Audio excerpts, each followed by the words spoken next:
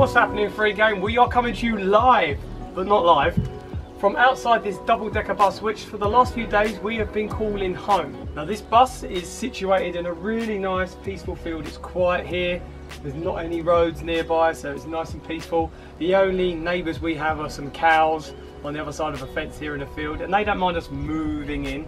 See what I did there? It was really nice here. We've got loads of open space, loads of place to walk around, have fun. Immediately outside the bus we've got a nice decked area with table and chairs where you can sit out and eat, some sun lounges and some other chairs, so it's a really nice space to sit out here and rest. Good thing is as well, they've got some shelter here as well, so it means if it does rain you can still sit out here and have your dinner or just chill out. But that's enough about the outside. Let's take you inside so I can give you a full-on detailed tour of this 3-bedroom double-decker bus. Let's go.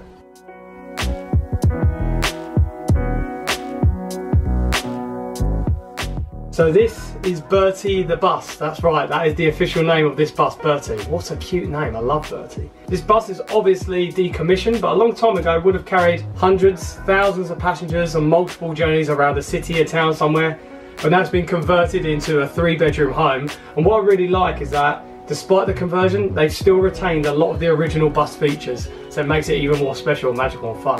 So immediately as you walk in, you've got a kitchenette area. We've got an oven here, and even though it's small, it does everything we need it to.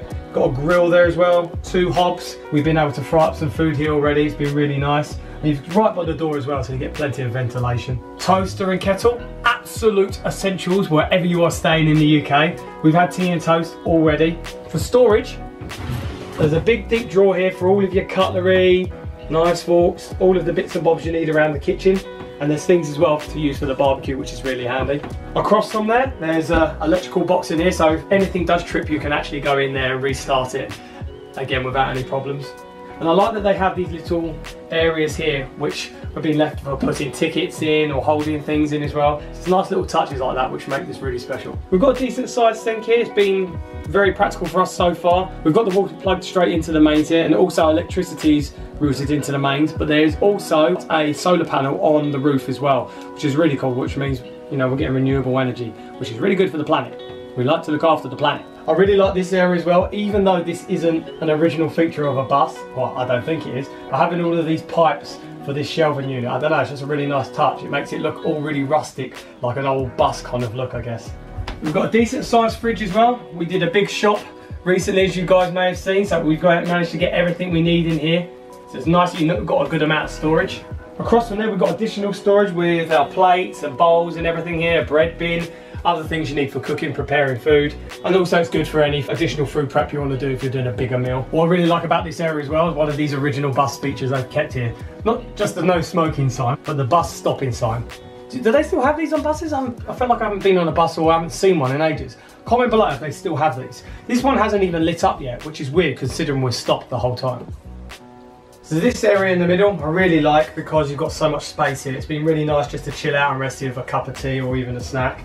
I really like as well that the bus still has these original seats, reupholstered obviously, but they're the same seats you would have had on the actual bus itself. I don't remember ever them facing across from each other though. Always facing forward, maybe some facing back. Yeah. So up to the back of the bus, and we all know the back of the bus is the coolest. Comment below if you were someone that always went to sit at the back of the bus because you think it's the best place to sit. We will be going upstairs to the back of the bus, which is even the extra cooler place. But this area, we've got a nice electric fire you can put on if it gets too cold, and a really, really nice seating area where you can sit around and eat the food or just chill out. This area is huge, and the table is huge as well, and it makes, I don't know, it almost gives an illusion like this part of the bus is wider or bigger. You could probably get 10 people sat around here all at once. In fact, on this entire bus, with this seat in here and the seat in there in the middle and the beds upstairs, you could probably sleep 10 people here in total. There's some nice little touches as well. The emergency exit door is still available, but you can't actually get out of it. So if there is an emergency, probably just best to go out the front door. So I've shown you all of the downstairs living area, and now we're going to go upstairs to the top deck, and I can show you where all the bedrooms are. Come on.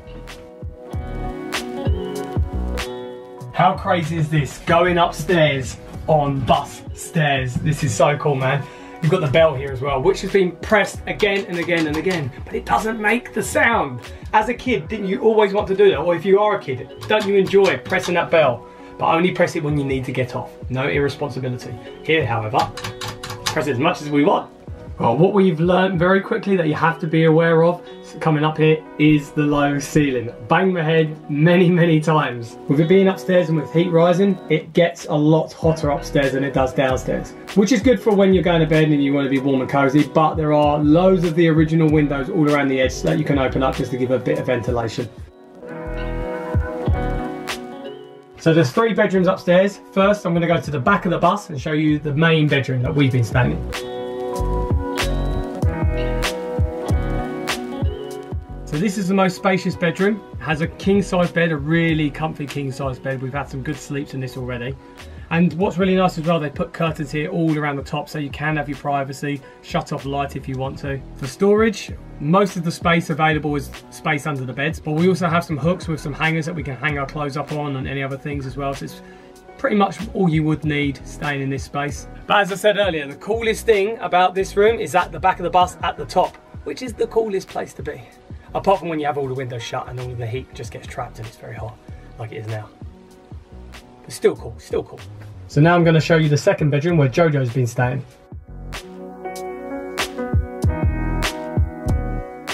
So with this room, not as much space, but enough space to get a double bed in so you can get 2 people to sleep in here. But there is good storage under the bed and there's hooks on the wall as well. And there's even a plug-in heater as well if you want a bit more extra heat.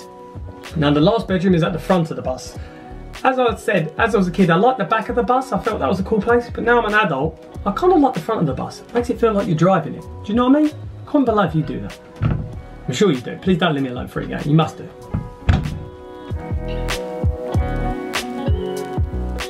Now this is the last bedroom, and for those of you that watch all of our videos, you will know that our daughter Jamie was staying with us, but she had to go. So this bedroom now is no longer being used by her, so we've just used it for storage to put our suitcases on and other bits and bobs.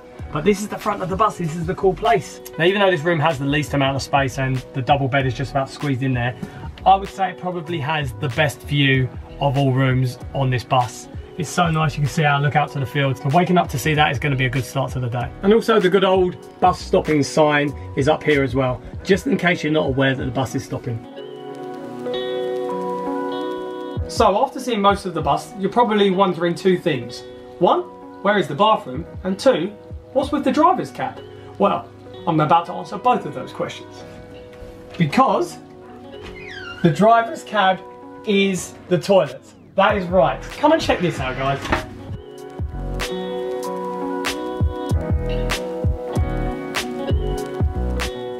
This is without a doubt my most favourite thing about this bus. I mean, who would think of doing something like this? We've got a toilet with a steering wheel. You can actually use a toilet while pretending to drive a bus. It's a dream come true, right? And even all the switches, buttons, this must have been a really old bus because I've never seen any sort of driving area which has buttons for gears. There is a mirror here as well, which makes it seem a little bit weird that you're not only seeing yourself on the toilet, but seeing yourself pretending to drive a bus while on the toilet. So that is the last part of the double-decker bus to show you guys. As you probably noticed though, there isn't any shower here or washing facilities. Luckily there's just a little separate shower block there that you can use, and there's also additional toilets you can use too. So basically we've got everything we need here.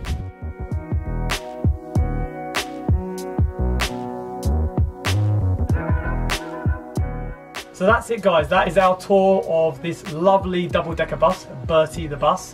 We'd love to hear your comments below, what you guys think about this. What's your favourite area? What sort of things would you like to have on a double-decker bus if you stayed there? Any unique touches you'd like to see that might be missing from that one? We'd love to hear your comments below. And if any of you guys are new to this channel and you're liking seeing what we do as a family and where we travel, we'd love it if you subscribed. If you're already subscribed, hit the notification bell so you're kept up to date on when we do upload videos.